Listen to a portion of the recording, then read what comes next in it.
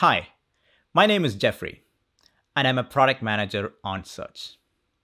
Thank you all for joining. And today, I'll be walking you through the page experience ranking that's soon coming to Google Search. And later, Naina will be joining to give us an update on how the AMP team is setting developers up for success with this upcoming launch. Hi, folks. Glad to be here. Google Search has always considered user experience as part of ranking.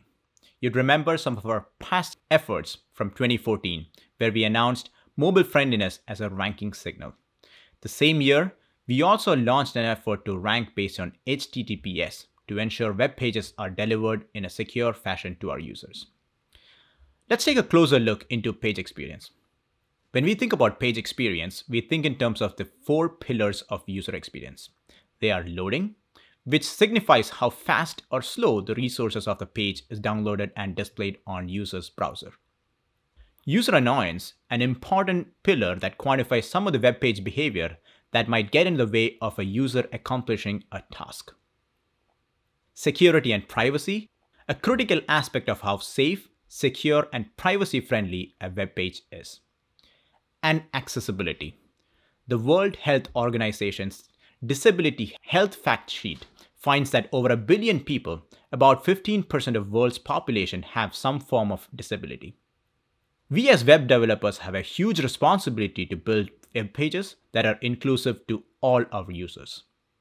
These 4 pillars provide a structure for how to think about page experience for your pages.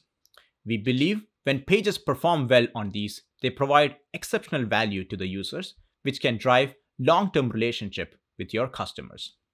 Let's take a look at how these 4 pillars translate in practice for page experience. For loading, we use largest contentful paint and first input delay. The largest contentful paint, LCP for short, is a metric that reports the render time of the largest image or text block visible within the viewport, relative to when the page first started loading. First input delay, FID for short, measures the time from when a user first interacts with a page.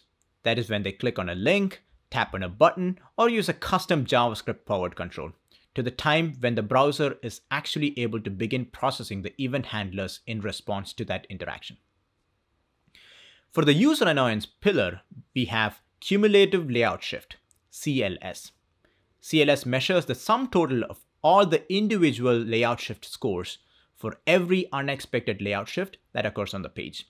A layout shift occurs anytime a visible element changes its position from one rendered frame to the next.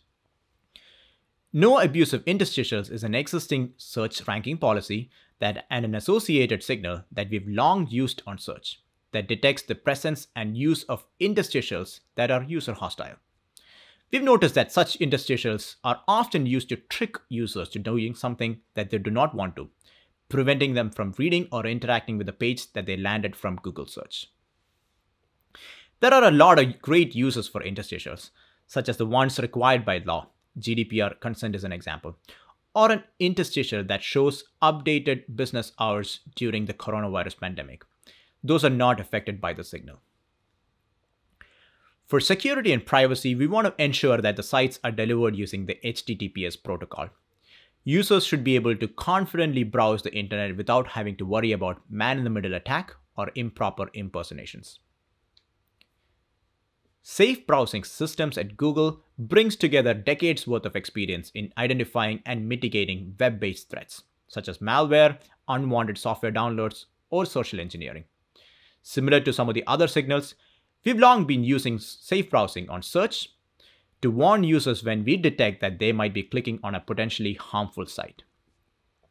Every user deserves to have a safe and secure browsing experience, and these 2 signals work together to ensure that sites are good citizens on the internet. The mobile friendliness signal covers the accessibility pillar, which measures how effective the pages are on small screens, often used by mobile phones. The first 3 metrics, largest contentful paint, first input delay, and cumulative layout shift, are the core web vitals, a set of metrics that apply to all the web pages and should be measured by all site owners and would be surfaced across all the Google tools. Each of the core web vitals represents a distinct facet of user experience and is measurable in the field and reflects the real-world experience of a critical user-centric outcome. They can be measured using JavaScript, using the standard web APIs, and provides an excellent product-agnostic path for instrumentation. To learn more about Core Web Vitals, check out the talk from the Chrome team titled What's New in Web Vitals at I/O 2021.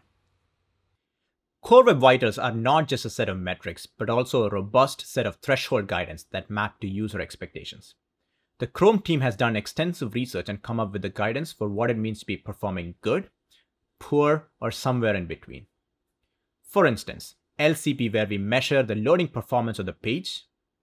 Values less than 2.5 seconds means the page is delivering good user experience. Pages that take more than 4 seconds are deemed poor. Similarly, for first input delay, 100 milliseconds is the maximum delay users have to encounter during the initial input and its response. Anything greater than 300 milliseconds start to feel like the page is frozen and leads to bad user experience. Cumulative layout shift is a unitless metric. 0.1 score or below is good, while 0.25 or greater is deemed poor. A quick aside. When the Chrome team first introduced cumulative layout shift, the metric accounted for the entire lifecycle of the page. Recently, the team has updated the definition to be more accurate by capping the maximum duration of the window at 5 seconds. When Google Search launches page experience ranking, we will be using this updated definition of the cumulative layout shift. As previously announced, when we launch page experience ranking, we also plan to update the top stories feature on Google Search. The changes include broadening the eligibility requirement to all qualifying web pages, irrespective of their Core Web Vitals score or page experience status, provided they satisfy the Google News content policies. We plan to use the page experience ranking to ensure high-quality news articles are surfaced for our users on mobile. Speaking of devices, today, I am happy to announce that we are bringing page experience ranking to desktop. While we are launching page experience on mobile soon, we believe page experience is critical no matter the surface the user is browsing the web. This is why we are working hard on bringing page experience ranking to desktop. As always, we'll be providing updated guidance, documentation, and tools along the way to help you make your pages perform at its best. Stay tuned for more details on this.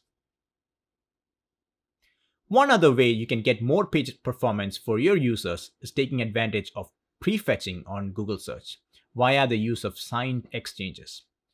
Earlier this year, we announced that Google Search will prefetch websites built using signed exchanges.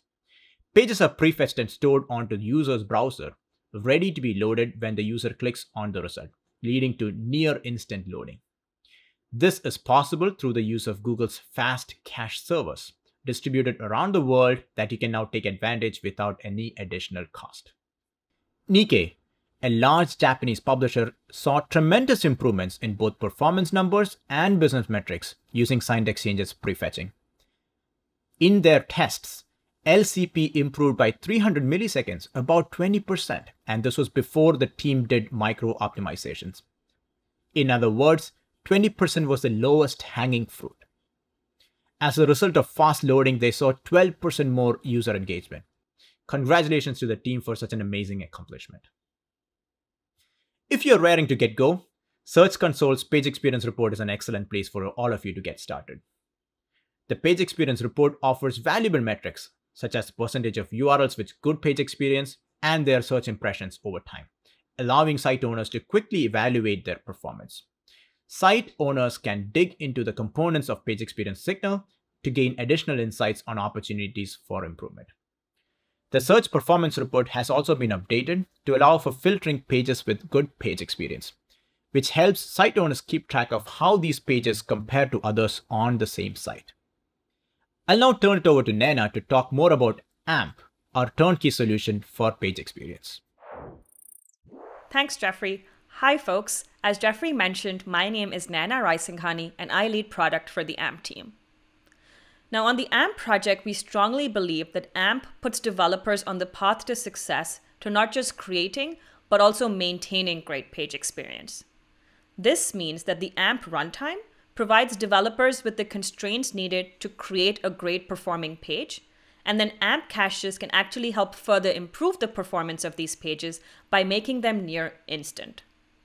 However, like many other frameworks, AMP can't implement all web development best practices into its runtime. And this is why in the run-up to the page experience ranking change going live, we actually encourage developers to ensure that AMP pages served from both the publisher's site or via an AMP cache are both equally optimized. And the first step to a great page experience here is the AMP core. That is the AMP extensions and the runtime that enforce the design constraints that make AMP great. The next building block is how the page is being served. Core Web Vital metrics for a page are determined by observing real user interactions with web pages. And in the case of AMP, this means that the pages could be served from either the publisher's domain or via an AMP cache, depending on how the user encounters the content. Many sites actually see a significant proportion of their AMP visits actually occurring on their own domain.